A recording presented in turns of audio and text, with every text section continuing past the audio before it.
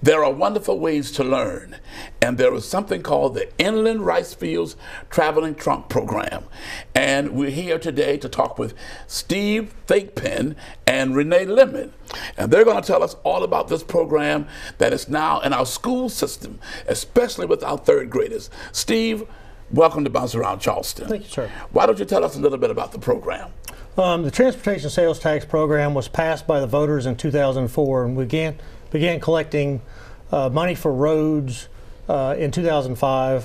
One of our projects that we had involved was a project up in North Charleston called the Palmetto Commerce Parkway. Part of that road went through what were some old abandoned rice fields that were several hundred years old here in the Charleston area.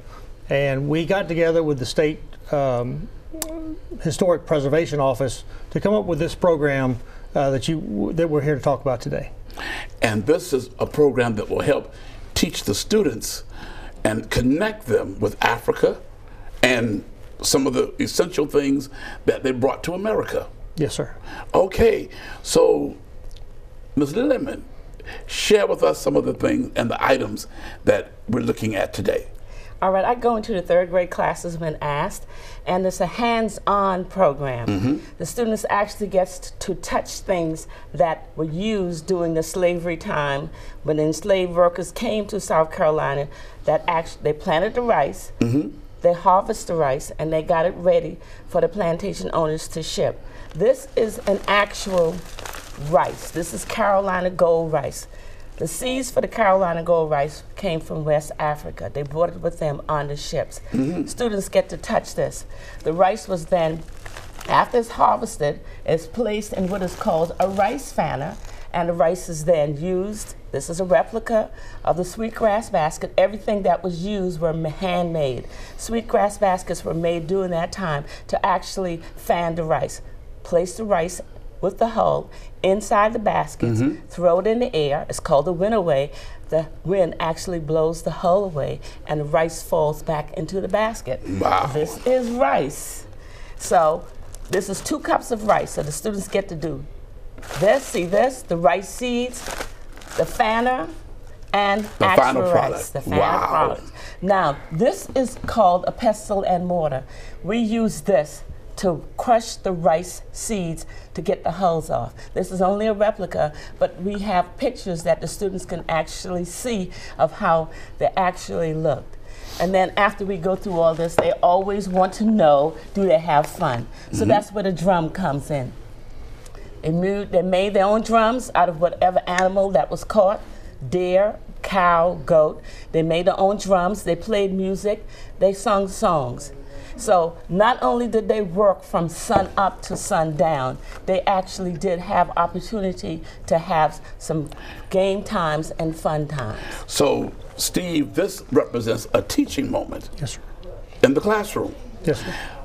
So, Ms. Lemon, tell me, what have been some of the interactions of the students? Oh, they love it. They can't believe that this is actually how rice actually looks, because they're used to going to the grocery store and getting a bag of rice out of the grocery store. And then they're interested in the slave life. How long did they have to work?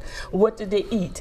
Did they get to play games? You know, did the children work? And that's where you tell them that from sun up to sundown, children that were 9, 10, and 11 worked every day, especially when it was harvesting time, because they actually did the rice in the pestle and mortar, and the older adults, which were females, actually did the fanning, and the older males. And you even have pictures that we show them of older males making sweet grass basket, fanning the rice. Okay, now, we've heard your story, but Steve, all this came into fruition because of the Charleston County Transportation Sales Tax Program that deals with the roads. Yes, sir. Tell us about that. The Transportation Sales Tax was a program voted on by the voters to help improve some of the traffic problems that Charleston has seen over the last number of years. Our marquee project was the Johnny Dodds Boulevard improvements over in Mount Pleasant. We've improved the Glen McConnell Parkway here in West Ashley, and of course the Palmetto Commerce Parkway in North Charleston. Okay, now, who can we contact about this program? This program, which is in the school system, is contracted through CHH Communication, Cheryl Halston, is the owner of this public relations firm, and they contracted her, and then she got me to help with the program of actually going into the classroom. So if you want to know more about this, you need to contact Cheryl Halston.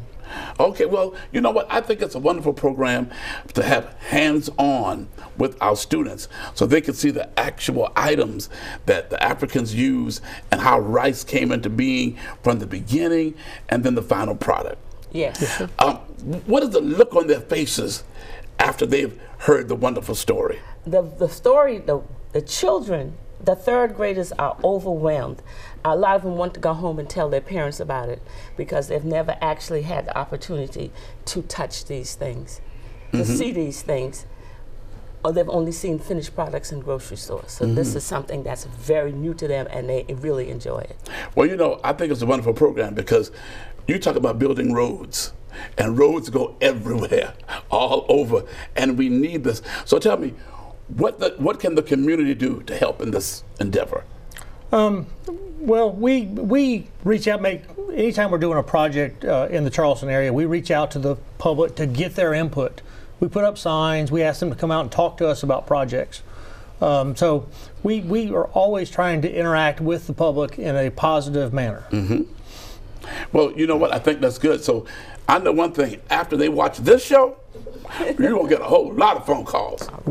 People being interested in knowing more about the inland rice fields and the transportation program that you're doing, building roads across the country. So we want to thank you all for being here today, here on Bounce Around Charleston, and all the information will be up on the screen so people can contact you and know how to reach you to bring this program into their public schools.